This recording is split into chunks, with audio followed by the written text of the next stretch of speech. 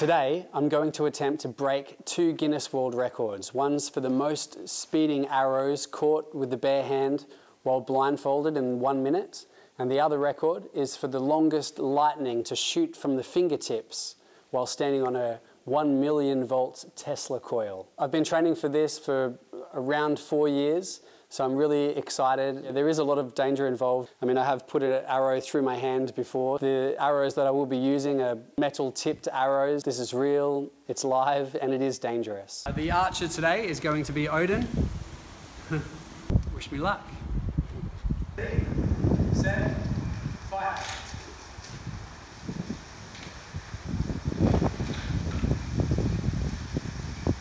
Ready, set, fire.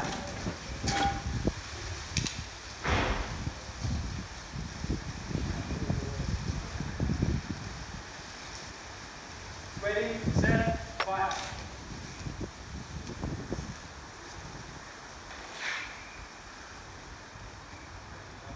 Ready, set, fire.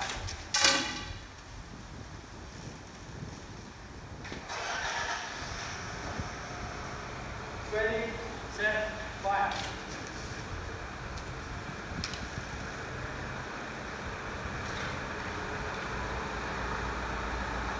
Ready, set, fire. Time? 54. 55. Ready, set, fire. Get it! Wow. There you go. I was the archer, and what we're going to be doing is we're going to be grabbing the first and last frames taken in the footage and calculating the average speed over the whole distance. 31.47 seconds, and it's caught at, there it is. 0.23 seconds. We input that to our formula and we get 98.6086 kilometers per hour.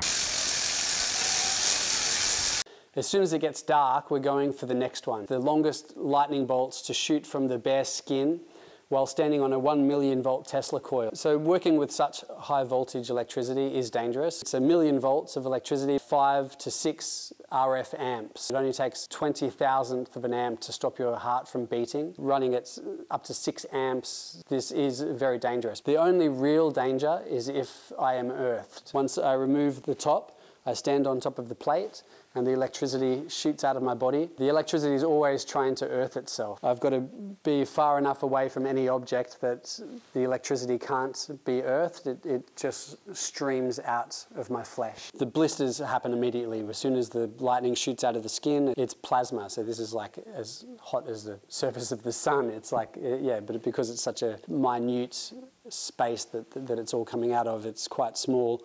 I mean, I've still got some scars from doing it the other day.